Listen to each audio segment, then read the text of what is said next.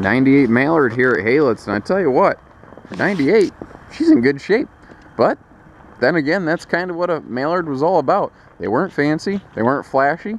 It was a rock solid, well-built box that performed well for people over long periods of time, to the point that as a 98, we still get a bunch of these on trade. We get a bunch of late 90s and early 2000s Fleetwood, specifically these Mallards, on trade every year. I don't know what it is. People just seem to either take care of these, they were built right. You know, you can see by the color banding on the side they were using good materials, because a lot of the decals on today's trailers seem to sun peel very quickly. I don't see that on a lot of these Mallards. They weren't, like I said, they weren't flashy, but man, they were built right, and they held together, and they continue to hold together. Really, I mean, all in all, pretty darn clean. The skin looks good. I don't see where it's been real hard sun faded. Again, your graphics and decals, I couldn't ask them to be better on a 98. Holy cow. You know, I don't see anywhere where it's been like bumped into something or the corner's been crushed into something. I don't see anywhere where there's been any leaks. I do see a couple places with some peeled wallpaper off the wall boards inside. That's a humidity item, depending on how an RV is stored sometimes. Older campers have been known to do that. But it's those little things I wanted to show you in this video here. You know, this is just a no-nonsense little camper. It's not a big fancy, and it's a camper in that it's simple, rather than an RV, you know, in that it doesn't have like a fireplace and power ceiling fan, stuff like that, you know, like residential ceiling fan. One of the things I like about this is a little family bunkhouse. But it does still have a private front bedroom, and Fleetwood was so far, you know, ahead of everybody on their floor plan designs for so long. When Fleetwood was privately held at one point, they controlled 75% of the RV industry. Towable, motorized, everything. They were the kings of camping. And then they went publicly traded, which there's nothing wrong with being publicly traded. But the shareholders wanted better profit margins. They wanted cheaper trailers. And the president of the company said, no, no, no. I go camping. You don't. You need to listen to me. I know what people want. And over time, he just got tired of fighting with them. He cashed in his chips.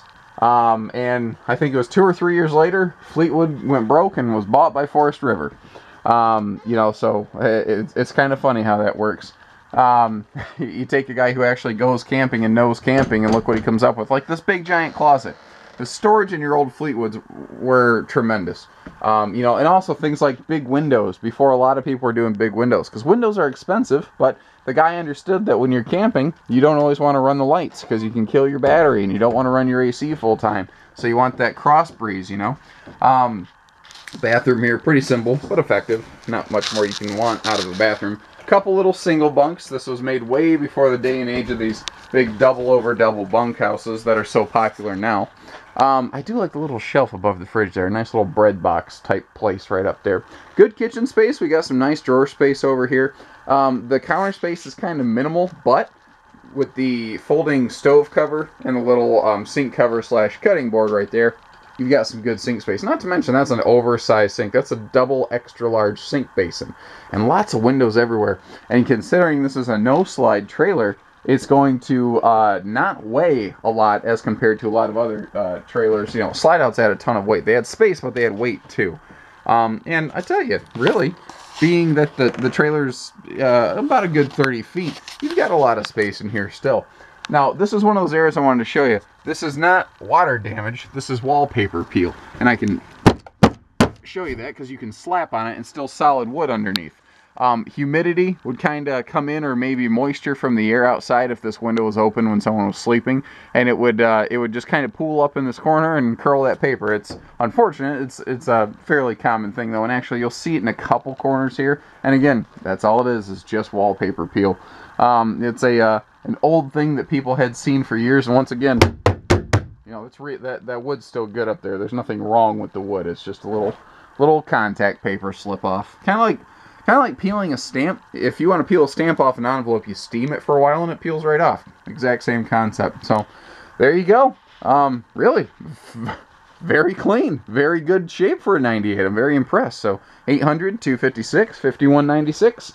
Haylitz RV of Coldwater, Michigan. Take care. Stay safe. Happy camping.